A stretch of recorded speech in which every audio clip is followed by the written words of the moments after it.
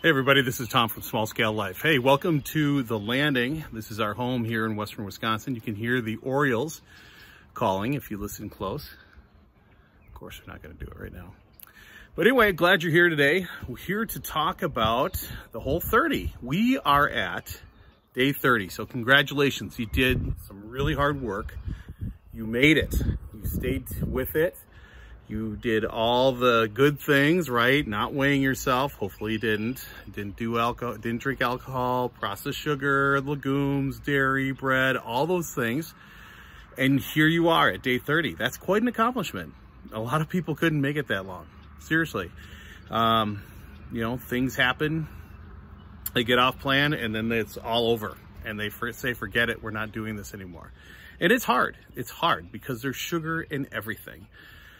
And sometimes it's hard to come up with something for dinner, something unique and delicious and tasty and all those good things. And it can be really hard to come up with meal ideas. I know, I've been there, done that. And unfortunately, I didn't do what I thought I was going to do this time for the Whole30. Some other things came up and I just didn't have the whisper.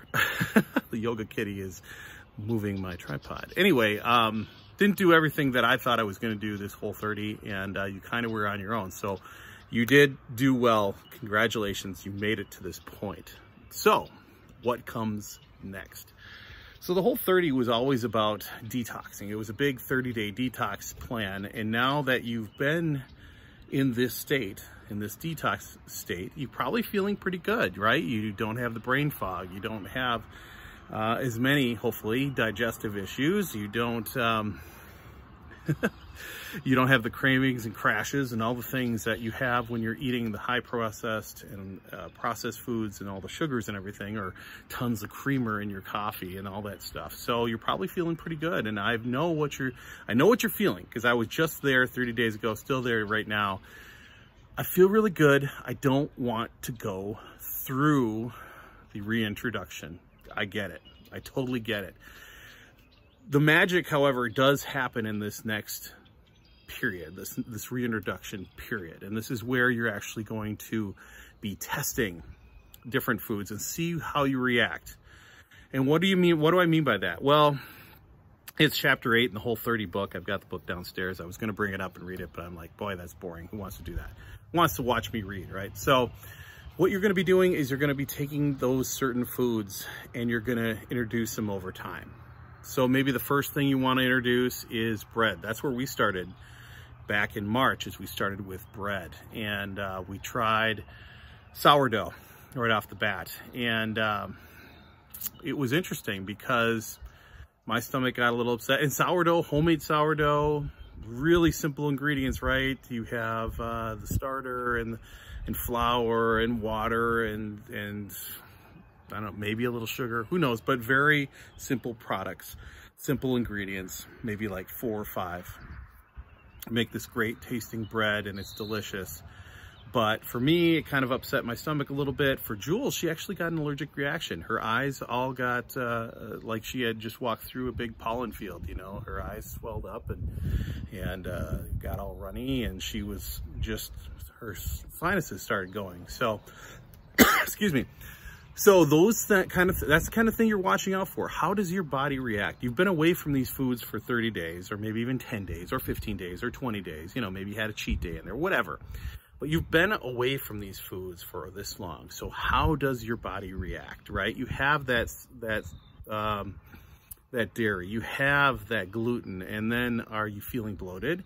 Maybe you're gassy, maybe you just have a headache, maybe your stomach gets all messed up, maybe you're going to the bathroom more. You really need to watch how this goes. And the other thing of it is, you don't want to introduce something all at once. So that means having pizza, because then you have gluten with the crust, dairy with the cheese, pepperoni, highly processed meat product.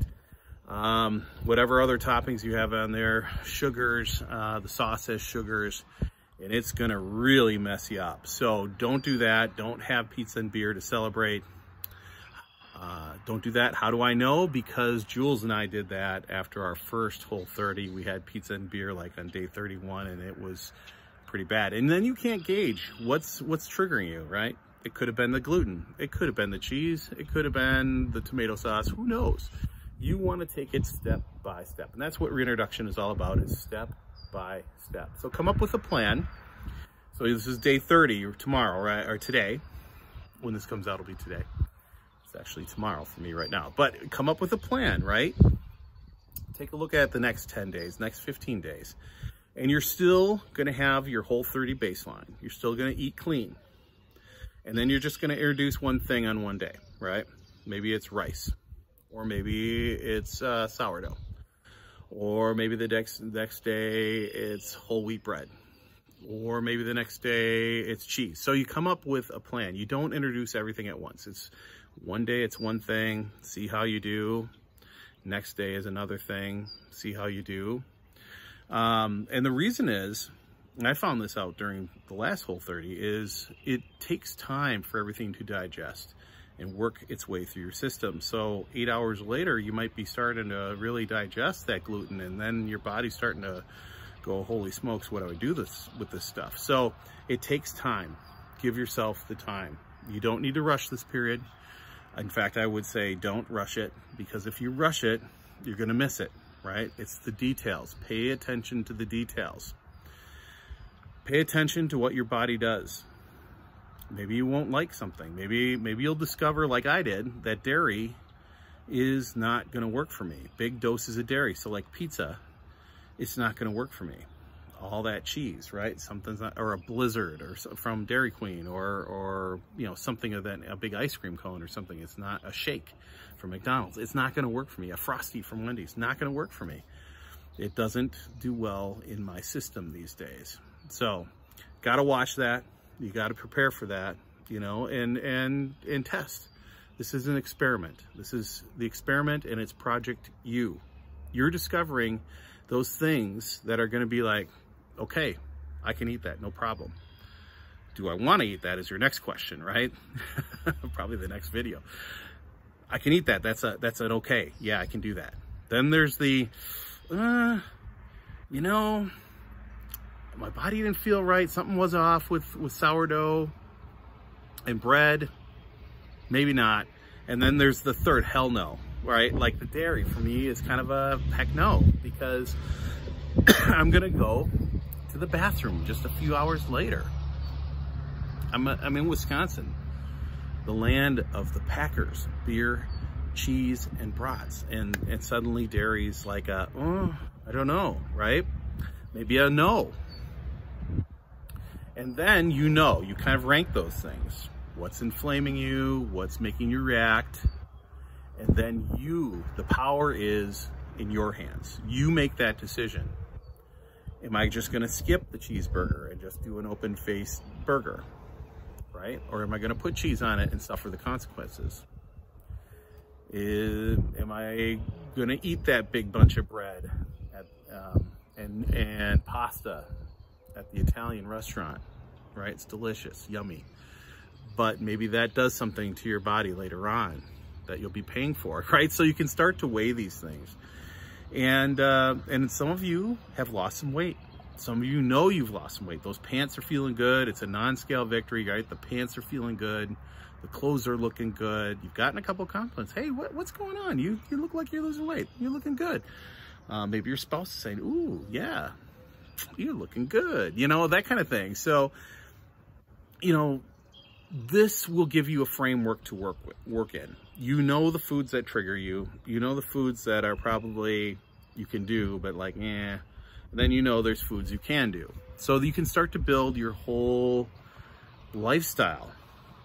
I'd say your diet, but your whole life. How are you going to run your life? This is putting power in your hands. Experiment You puts the power in your hands. You get to call the shots.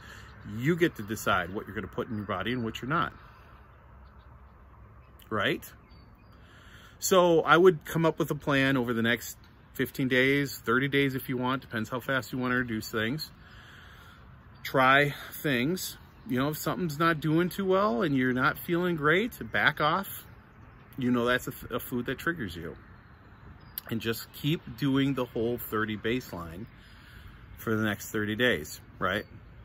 And then try adding some sourdough in, or add some bread in, or add some milk in or add some cheese in, right? And what kind of cheese, you know, figure out what you want to do and really experiment. This is all about you. This is you time. So figure it out. You know, I know it's more eggs, more meat, more potatoes, but now you get to introduce different things. So give that a try. Again, Wellness Club.